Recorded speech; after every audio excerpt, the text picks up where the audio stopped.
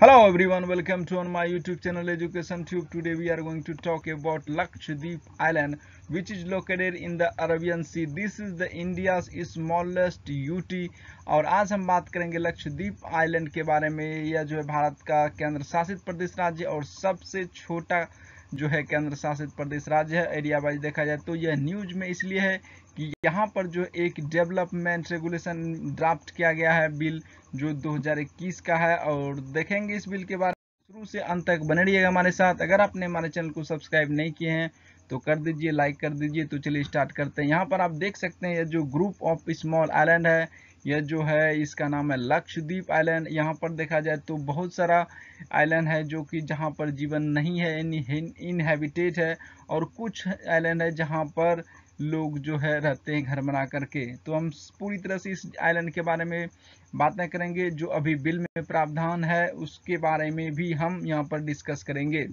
तो यहाँ पर सबसे पहले आप देख सकते हैं इंडिया का मैप, और उसके साथ देखेंगे हम लक्षद्वीप आइलैंड का लोकेशन।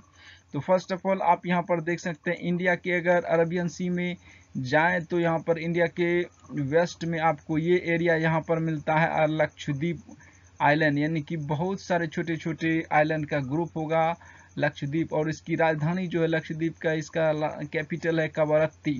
तो यहाँ पे आपको दिखेगा कैपिटल, और यहाँ पर छोटा छोटा स्मॉल आइलैंड है जो कि आपको नहीं दिखेगा, इसलिए मैंने सेपरेट मैप लिया है। यहाँ पर आपको दिखेगा छोटा छोटा स्मॉल आइलैंड। तो यहाँ पे आपको लक्षद्वीप का जितना सारा आइलैंड है यहाँ पर आपको दिखेगा। किल्टन है, चेतलात है, और यहाँ पर चेरियम है, और यहाँ पर एंड्रोथ है। ये जो है सबसे बड़ा आइलैंड है। This is the largest island of Lakshadweep Androth. यहाँ पर जो है सबसे अधिक पॉपुलेशन है। और देखा जाए तो यहाँ पर एक एयरपोर्ट दिख रहा है, ये आगाती जो आइलैंड है, यहाँ पर जो है एक एयरपोर्ट है।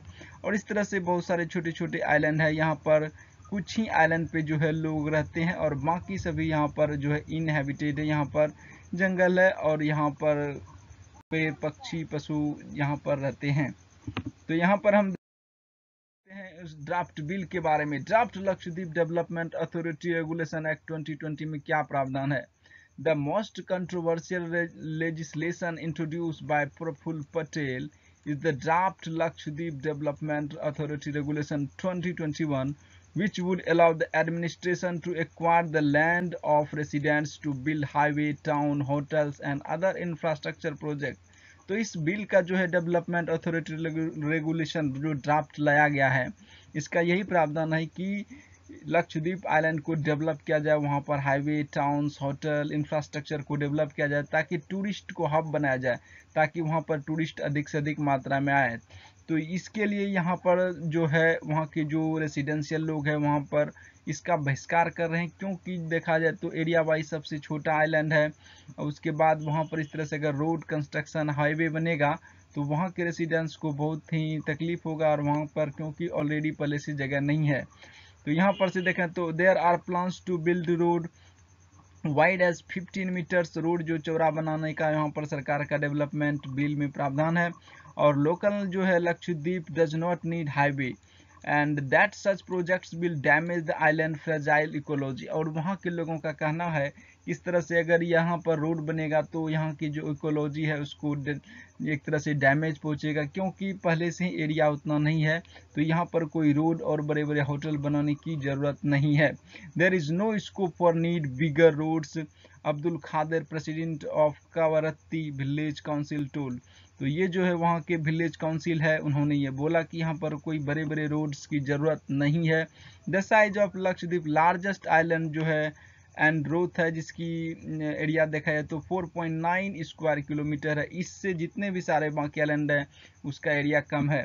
तो यह बिल प्रावधान है, इसके लेकर के जो है वहाँ के रेसिडेंट्स और देखा जाए तो केंद्र सरकार डायरेक्ट रूल करती है लक्षद्वीप में, क्योंकि केंद्र शासित प्रदेश है। तो वह जो है अपोज कर रहे हैं वहाँ के रेसिडेंट्स, क्योंकि यह बिल जो है वहाँ के लोगों को प्रभावित करेगा।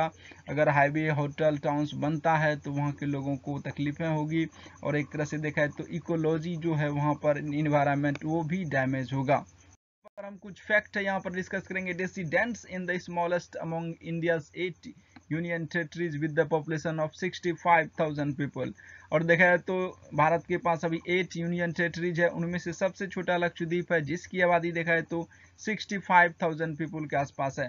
और यहाँ पर देखा जाए तो 97% ऑफ द मुस्लिम्स है, यहाँ पर जो आबादी है 97% मुस्लिम की है। और देखें तो प्रफुल्ल खोड़ा Patel in the first bureaucrat administrator of the Lakshadweep island. और जो प्रफुल्ल खोड़ा पटेल हैं ये फर्स्ट नॉन ब्यूरोक्रेट एडमिनिस्ट्रेटर हैं, यानी प्रशासक है यहाँ के। और देखा है तो अगत्ती एयरपोर्ट है यहाँ पे, जो शॉर्ट फॉर्म में AGX के नाम से आता है लक्षद्वीप में। और इसकी लंबाई देखा जाए तो एयरपोर्ट की 1291 मीटर लॉन्ग रनवे यहाँ पे आपको दिखेगा। तो आप यहाँ पे लोकेशन भी देख सकते हैं। इंडिया के सदर्न पेनिनसुला में अगर जाएं तो केरल से इसका 200 किलोमीटर अगर पश्चिम की ओर चलें तो आपको मैप में मिलेगा लक्षद्वीप। और यहाँ पर आपको जो एयरपोर्ट है लक्षद्वीप में वो आपको एक आइलैंड पर है जिसका नाम है अगत्ती। तो यहाँ पर आप देख सकते हैं एयरपोर्ट भी, और यहाँ पर मैप में लक्षद्वीप आइलैंड का ग्रुप भी देख सकते हैं। पर हम बात करेंगे लक्षद्वीप के बारे में डिटेल से थोड़ा सा। Lakshadweep is a tropical archipelago of 36 atolls and coral reef in the Lakshadweep सी। तो उसके आसपास के जो सी हैं उसको लक्षद्वीप सी के नाम से जाना जाता है लक्षद्वीप के आसपास। और यहाँ पर देखें तो टोटल जो है 36 जो है एटॉल है, यानी कि यहाँ के जो छोटे छोटे आइलैंड हैं उसको एटॉल के नाम से जाना जाता है।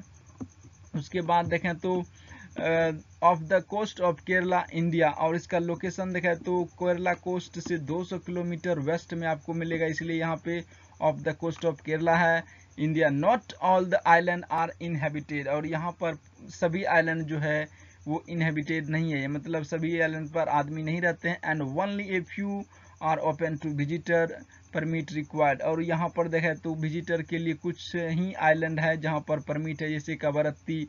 One of the more developed island is more to dozen of Moscow including the ऑर्नेटली डिकोरेटेड उजरा मॉस्को। यहाँ पर कुछ ज़्यादा से देखा है तो दर्जन ऑफ मॉस्को मिलेगा आपको कवरत्ती में, और उनमें से सबसे अगर अच्छा खासा देखें तो डिकोरेटेड उजरा मॉस्को है यहाँ पे।